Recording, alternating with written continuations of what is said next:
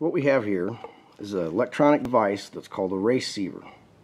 If you're watching this, I'm sure you know what it's for, but if for some reason you don't, this is used for track officials to communicate with drivers at like your local dirt track where I race. And I've had this one here for about 6 years now, and it served me well right up until this past Saturday night, where when going out to start the feature on the outside of the front row, I didn't hear anything. And then at times I could, well, hear some static, and then I'd catch a word or two or something, but yeah, she don't work no more. So I'm going to take this thing apart and look to see what's inside and see if maybe there's something that I can fix. When I got back off the track Saturday night, I got out of the car and I looked at this thing and I picked it up and I, took it out and swapped the battery, and I got to shaking it and I said, well, there might be something wrong. And I got to playing with it a little bit and took the battery cover holder off, and I don't know if you can see that, but out popped this little electronic component. And I thought, well, I bet that might have something to do with our problem there. And you can see how tiny this thing is.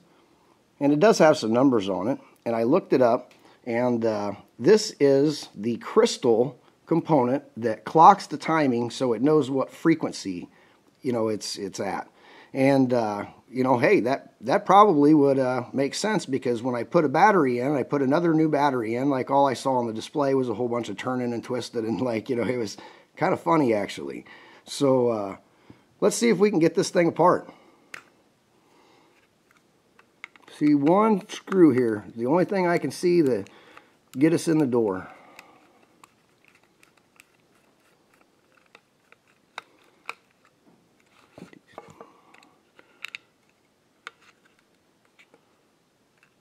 A little bit of movement there.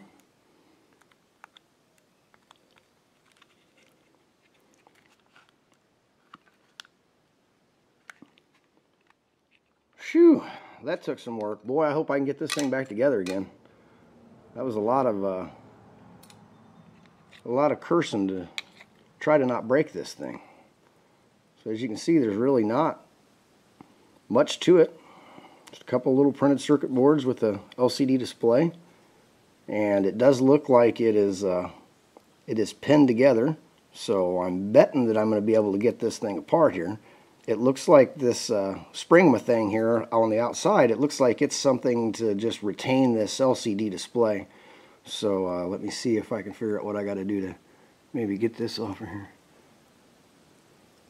Oh shoot, yeah. Come on, baby. You can do it.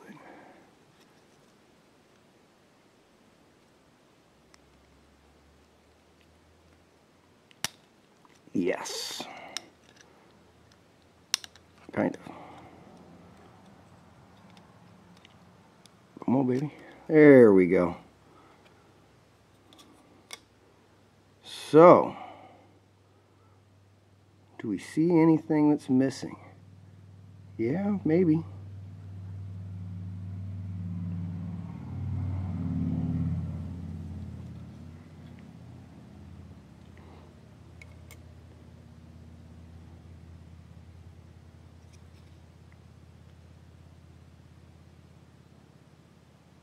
Yeah, maybe. I don't know. Well, today has turned into tomorrow, and I've had to go and pull up some data sheets and do some research on these different IC chips to determine what their pinouts are. And I think that this is actually more than just a spring thing. I believe it's actually the antenna for the radio. This is the radio receiver chip right here. This is a signal amplifier. This chip is a 2-channel MOSFET power amplifier. He's going to supply the audio that's going to come out of your headphone jack. And finally, this guy is a Texas Instrument microcontroller. He's also a 96-segment LCD controller or display driver. And when I got out a magnifying glass and I counted all these pins down through here, I found out that these 2 pins are supposed to be the oscillator, which matches that our component was. So I've got my soldering iron out that I've had since, oh shoot, since high school, man. So we're talking the mid-90s. And she still works. And I've got her all heated up here. And I'm going to see if I can't get her attached back onto this circuit board here. Okay, well, she's soldered on there. It took me a few minutes, and I'm not going to make you go through all that. And it looks like it's a pretty good connection. I did get the magnifying glass back out and check everything. It does look like I got close to that trace, but I'm not on it. So let's see if we can put this thing together here and see if she works. First, we let the smoke out. I prefer work, but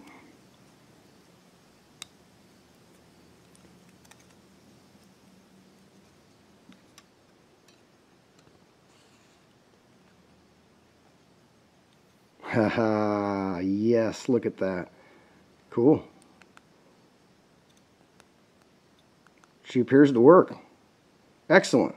So, I just got to tell you, I did cheat. I did buy another brand new one of these, just, you know, because that one was broke, right, and I need one. So after I already found the answer through, you know, my own research, last night I decided I was going to pop this thing open and just check myself, and yeah, I'm right. But I noticed they've got this little foam pad in here. I think it's to try to possibly dampen some vibration or something and maybe keep it isolated in there. So I think on the other one I'm going to take and silicone it up back before I put it together. So we'll see what happens.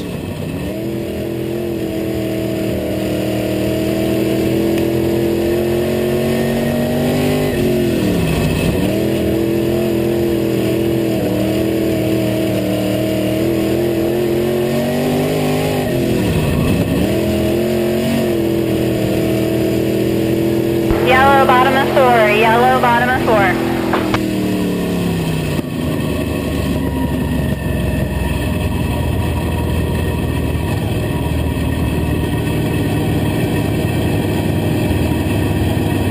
Our leader, 44 your choice.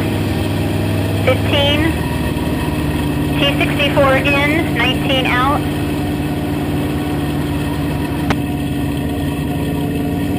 T5.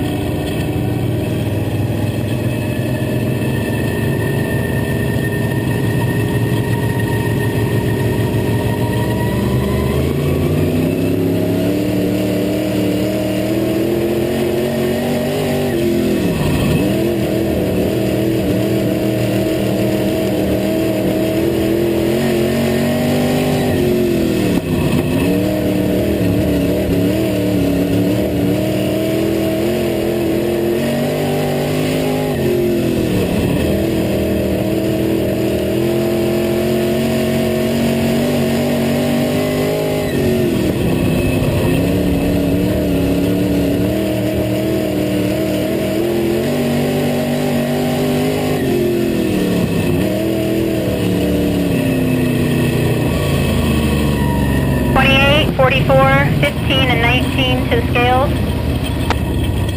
Top 3 you will redraw for your feature position.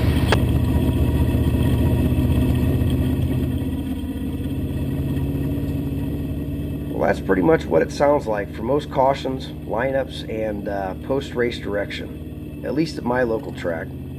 I captured the radio traffic for this video with the Raceceiver I repaired connected to a recording device in the trailer.